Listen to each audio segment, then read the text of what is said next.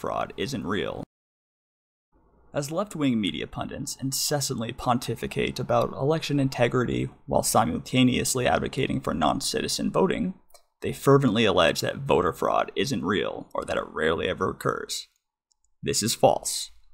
First of all, anyone seriously concerned about the vulnerabilities in our election system should be less concerned with Russian trolls. Let's sow some discord.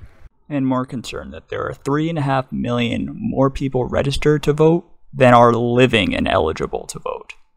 The Washington Post put out an article only 3 weeks after the 2016 election, in which the editors must have forgotten that almost all cases of voter fraud aren't prosecuted until at least 6 months to over 3 years after they occur.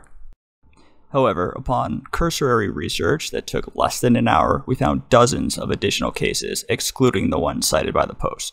In fact, the Heritage Foundation has tracked and tallied over 1,000 proven cases of voter fraud across the country. It's worth noting that these are still only just a sample of all the voter fraud cases, and that most voter fraud cases are not even prosecuted, meaning that the majority of actual voter fraud offenses never get reported. Now let's turn our focus to just one state, North Carolina. Even the Huffington Post, despite putting a sympathetic spin on the story, reported that 20 immigrants were charged with illegally voting in the 2016 election. Maybe they should have implemented voter ID. Oh, that's right.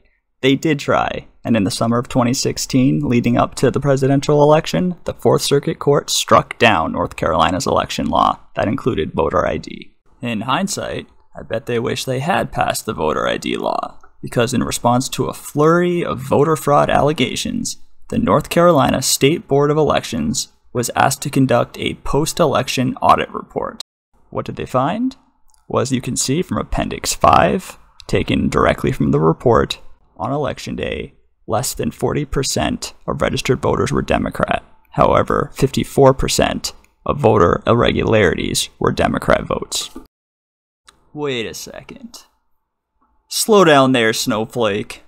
326 out of 508 voter irregularities is not 54%. It's 64%. Yes, our auditors apparently need to be audited, thus proving once again that government sucks at literally everything. Thank God for Judicial Watch. You had up to 100,000 illegal aliens or aliens registered to vote, and that's in one state.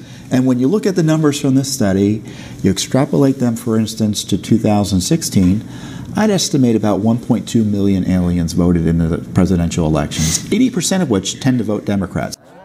The masters of meddling.